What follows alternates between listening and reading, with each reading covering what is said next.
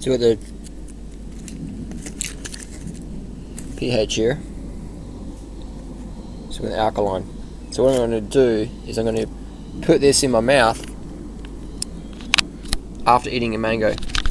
Now I've just had about 8 or 9 mangoes, and I put this in my tongue. But first, let me eat some mango, just so you know. This will be tricky, one-handed mango opening.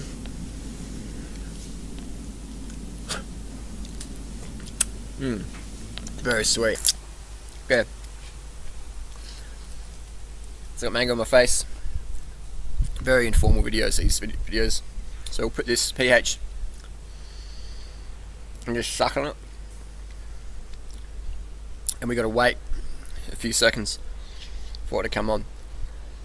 So it's interesting, people say, Harley, fruit's acidic, it'll rot your teeth, and it's like, hey man, if it was, I wouldn't have any teeth left, because I've been eating more fruit than anybody in Australia for the last 8 years.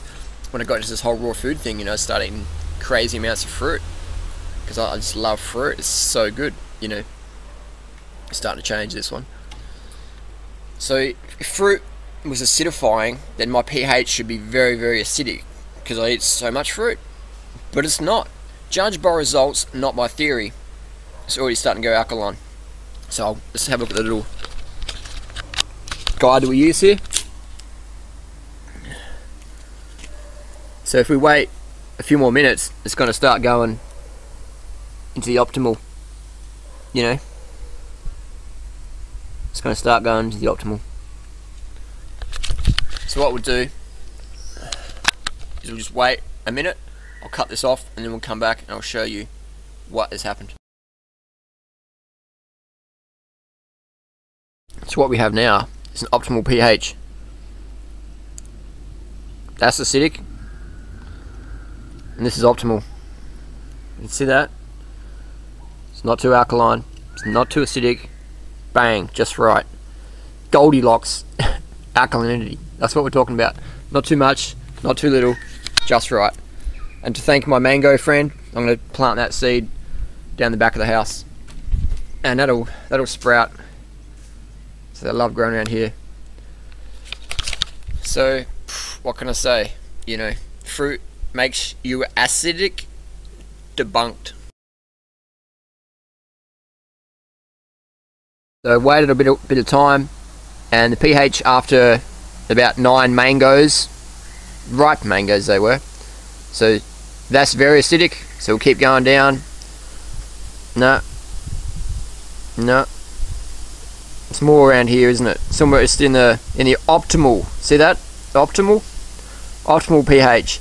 Not too acidic, not too alkaline, just right. Goldilocks alkalinity. Classic. So the myth that fruit makes you acidic is absolute nonsense, and I've just verified it with a pH test after a very large meal of fruit, sugary, sweet fruit, the mangoes. Why do people say fruit makes you acidic? Because then they can sell all these bogus health pills and potions and lotions and cleansers and fads and kundalini, chakra crystal balancing, horoscope, astrology, hoo-ha, and get you out of the reality that fruit is your friend. Fruit's the most optimal food for humans in terms of a good carbohydrate, fuel, sweet fruit.